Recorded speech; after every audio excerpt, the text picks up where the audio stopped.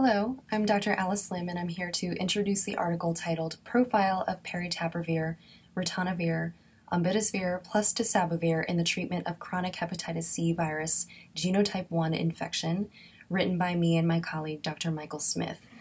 Over the last several years, the landscape of hepatitis C management has transformed with the advent of new direct-acting antiviral regimens.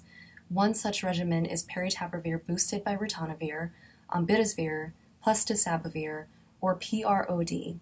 The brand name is Viekira Pak. In this paper, we discuss the pharmacology, safety, drug interactions, and viral drug resistance with PROD therapy.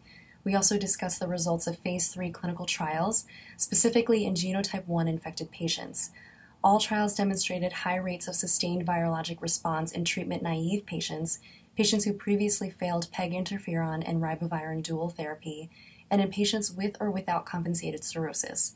These results were pivotal in determining the most recent treatment guidelines and also demonstrate that the duration of treatment and the need to add ribavirin depends on genotype subtype, presence of cirrhosis, and treatment history. We also explore trials that focus on special populations and summarize promising results for HIV co-infected patients, post-transplant recipients, and patients with renal insufficiency. In terms of safety, PROD is relatively well tolerated, with the most common effects being nausea, vomiting, diarrhea, pruritus, insomnia, dry skin, and anemia. More side effects are seen when ribavirin is added to PROD therapy. Drug-drug interactions are also an important factor to consider when using PROD, as several drugs in this combination depend on the same metabolism pathways as other commonly used drugs. This review provides an overview of currently available information on these interactions.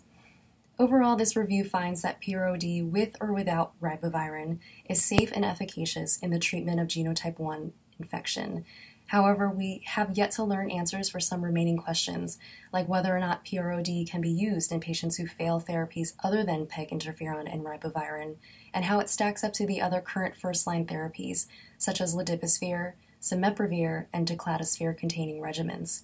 Additionally, while we know that resistant variants are implicated in cases of PROD treatment failure, it's still uncertain whether or not baseline resistance testing is useful or how resistance will impact retreatment in the future. Thank you for your interest, and we hope you enjoy the paper.